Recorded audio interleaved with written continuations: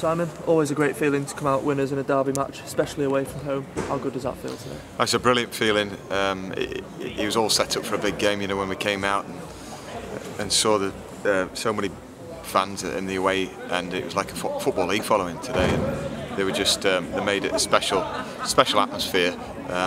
We knew it was going to be a difficult game, as all derbies are, but we had to ride that kind of bitty kind of performance first half and make sure we were in the game and be rigid. But then second half we knew that we could go up a couple of gears. I think what the first half lacked in goalmouth action certainly made up for in big heavy challenges and committed challenges. Was that to be expected going into a derby match? Well, you'd hope so, you know, when stakes are high and you want all players to be passionate, and thought both sides were into the tackle, and it's 50-50 in that respect. But I don't think there was anything untoward, you know, with any tackle.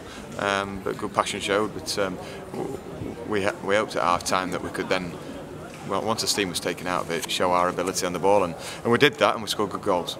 And the first goal, Jake Wright, we seem to say it a lot of weeks now, another very clinical finish from him. Great finish, because it could be argued that he was going a little bit too wide, you know, from the angle he was shooting at. I thought it's a hard task then rifling it in, but he did just that, and you know, the roar coming up in the way end was, you know, certainly memorable. And Jake got injured slightly after that.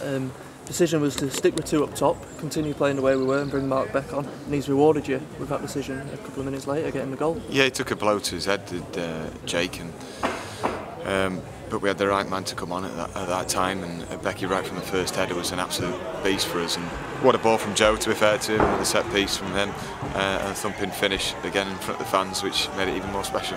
So goals aside, before today, I think York had scored in the last 16 here at Bootham Crescent. To come here and do what other teams haven't been able to do recently and keep a clean sheet must be pleasing from a defensive viewpoint. Yeah, well, right from the off, I thought the back line were in that kind of mindset where they were dogged and they're pretty calm under any pressure, and the two centre-halves headed with distance and height, and the two full-backs again were very stubborn and hard to beat, so can't give them enough credit, you know, because like I say, all derbies are difficult.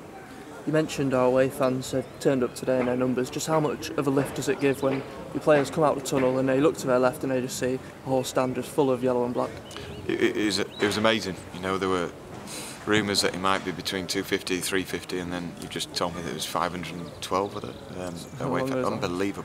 Unbelievable. So, you know, we had to get them the result, because I say it's just a brilliant following, and they didn't just stand there, they sang their hearts out for the lads, and it means a lot. And those fans are going to be important again in our next game. We've got Southport at the CNG Stadium. The lads must be buzzing for that one now after today.